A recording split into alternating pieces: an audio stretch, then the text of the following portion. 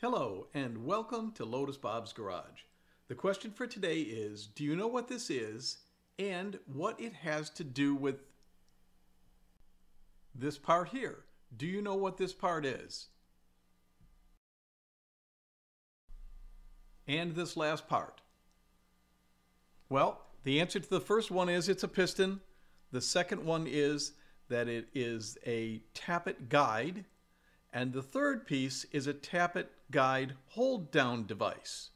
So, bonus points if you knew them all, but let's talk about the importance of them. Because if you want to see your car's engine go from this, which is the way the engine looked on my car when I first got it, to this, which is the way it looked when I finally got it in the car so I could start driving it, then I think that I've got something today that could be interesting for you. We're going to be talking about the pistons, the Tappet guides, and the top end of the engine. So take a look at the piston that I've got here. Pretty gnarly. You'll see in the next view as well that it's pretty banged up and, gouges, things that just shouldn't be in a piston when you pull it out of an engine. So the question really became, what happened? What went wrong? Why was it like that? Here's a bit more of a close-up of the top surface of the engine, or piston, I should say. You can see that it's gouged and marred, filled with carbon deposits in the grooves, but those grooves shouldn't be there. Those chips and chunks should not be like that at all. It should be smooth and beautiful. Well, my friends, this is the culprit. This is a Tappet guide. And what happens is, on the intake side, they work themselves loose. And they wiggle up and they start to spin a little bit. And the camshaft, as it's rotating around, actually gouges bits of metal out of the top of surface of that Tappet guide, which makes it just, shred pieces of metal into the engine itself. Not a good thing. Let's take a minute to look at what I think are some of the most beautiful drawings that are made, the illustrations that are in the actual Jaguar factory manual. I've always appreciated the British factory manuals because they just have such beautiful, inspired drawings by craftsmen, pen and ink drawings, not computer rendered or anything because these things were done in the 50s and 60s, but beautiful drawings. This is a cross section of the engine itself, and you can see the orientation of the pistons, the cylinders, the cylinder heads, the valves, the valve guides, the cams. It's really a nice view, I think. Here's a view that shows how the Tappet guide fits into the cylinder head itself with the valve spring and the adjusting shim and the Tappet cover, the actual Tappet that goes over it and the camshaft above. And you can see I've pointed with an arrow there at what the Tappet guide itself is. It's pressed into the aluminum. It's steel that's pressed into the aluminum.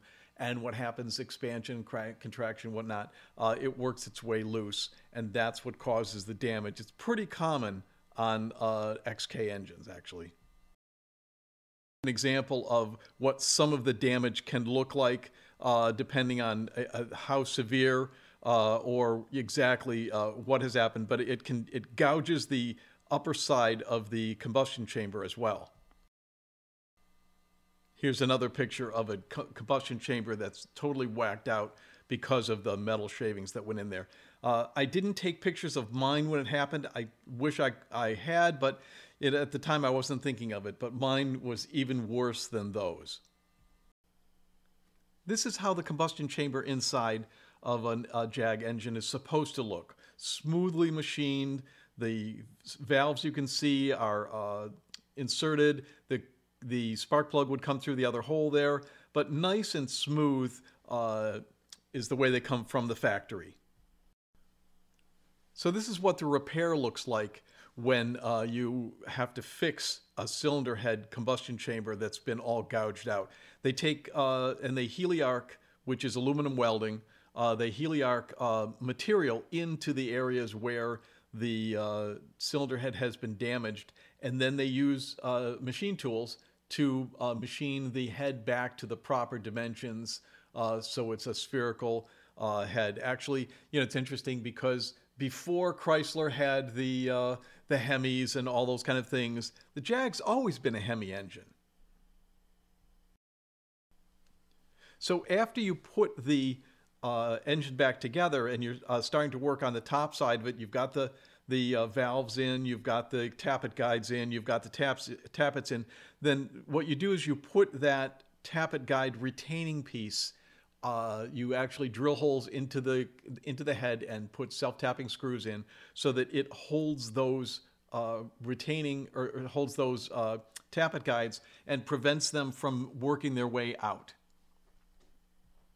Here are a couple of views of properly installed tappet guides, retaining plates that are put in on the intake side there.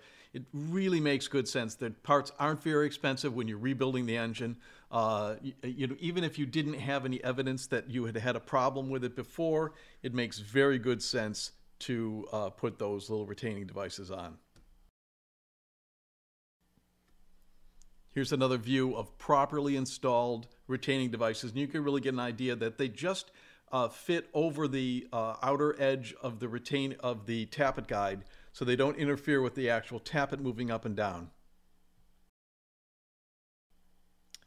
So on to pistons. Yeah, this was the #1 piston on my engine, and for those of us Jag enthusiasts, we know that the #1 cylinder is the cylinder that's closest to the firewall, closest to the flywheel. So that was the #1 cylinder that just totally got hammered. Going back to the Jaguar manual here, you can see that there were two types of pistons, two grades of piston that were put into the engines, whether it's a -8 for the 8-to-1 compression pistons or a -9 for the 9-to-1 compression pistons. And you find that dash number next to your engine number. So if you look on the serial cylinder head itself, towards the forward end of it, you'll see your engine number dash something. If it's a -9, then your car has 9-to-1 pistons in it. If it's a -8, it has 8-to-1 pistons in it. My car came from Europe, so it had the -8 for the 8-to-1 pistons in it. I guess the gas wasn't quite as good, so they couldn't run the high compression pistons over in Europe, and the 9-to-1s were typical in the US. When I rebuilt the engine here, I put the 9-to-1 pistons in. The cylinder head is actually the same. There's no real difference between the 8 and the 9 serial cylinder head itself. It's just a question of the pistons. So here's a nice brandy new 9-to-1 compression piston ready to go into the engine. When I put mine in, I also used file to fit piston rings. When I've done engines in the past, and I've done a lot of engine rebuilds, many of them come with piston rings that are properly sized and gapped. And by the gap, I mean that when the ring is inside the cylinder itself, the gap between the two ends of the rings are undersized when you buy them, and then you have to file them to get to the proper clearance. Of course, after you get the engine reassembled, you need to paint it. The 3.8s typically had a gold. There's different names for it. Is it gold? Is it pumpkin? Is it orange? I don't know that I got the 100% perfect color on mine, but I got something that was I felt was pretty darn close. It's an engine paint, of course, because you have to make sure that it can withstand the temperatures. I got the engine all assembled, and it sat on the engine stand for a couple of years. Yeah, I kind of ran out of gas a little bit, and it sat there waiting for me to finish it. Yep, the car sat around for almost a couple of years until I finally got motivated to get the car going. I will be putting together other videos that shows various steps of the way. The car's been on the road for 12 years, so these pictures and stories that I'm telling are actually from quite a while ago.